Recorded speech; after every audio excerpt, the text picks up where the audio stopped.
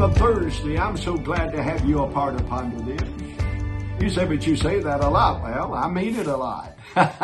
It's a joy to teach, preach the Word of God. Even though I'm taking only 4 or 5 minutes.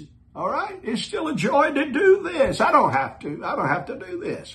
I do it because I want to be a blessing. I want to just drop a seed inside of you because it's going to produce fruit. I believe that with all of my heart. Because the Bible says whatever you sow, you're going to reap.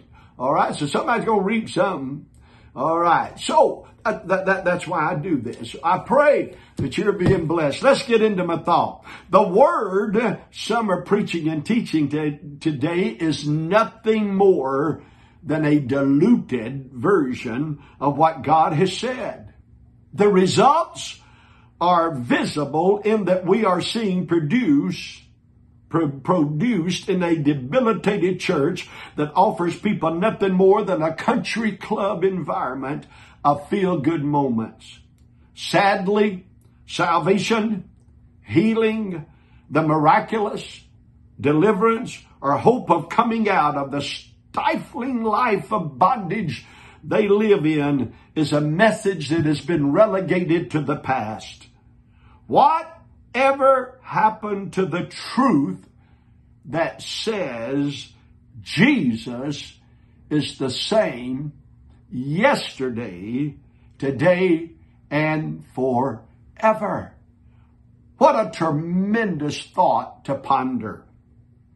Some of what is coming out of the mouths of men and women supposedly of God today is nothing but a feel-good speech.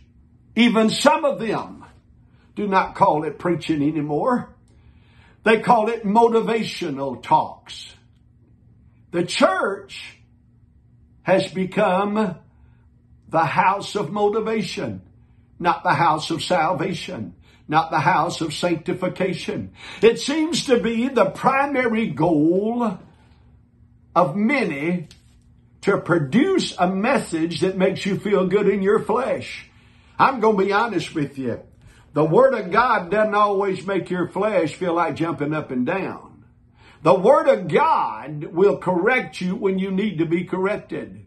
The Word of God will tell you you're messing up when you mess up. The Word of God will lead you to the foot of the cross. The Word of God will remind you that the blood will never lose its power. The Word of God will remind you that there's a hell to shun and a heaven to gain. The Word of God will remind you that there is not but one way out of this life that's worthy of consideration. And that way is through Jesus Christ Himself. So hear me, if you're a preacher or a pastor, if you know one or have one, if people are going to give you their time, if they're going to give you their time, give them something that makes it worth it.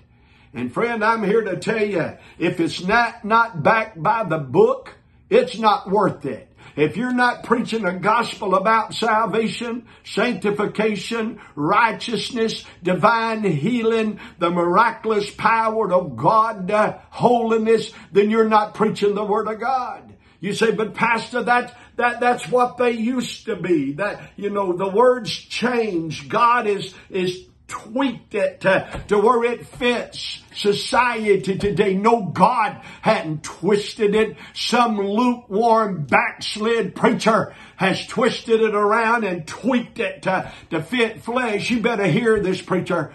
Brother, God won't change the Word to fit you. You change to fit the Word.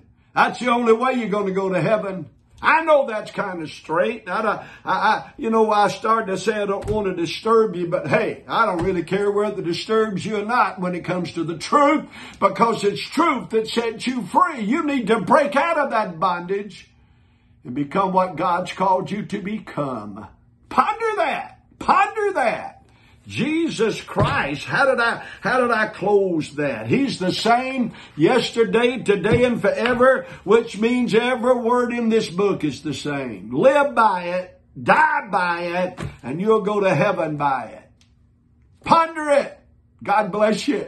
Goodbye. Tomorrow, I'll be back.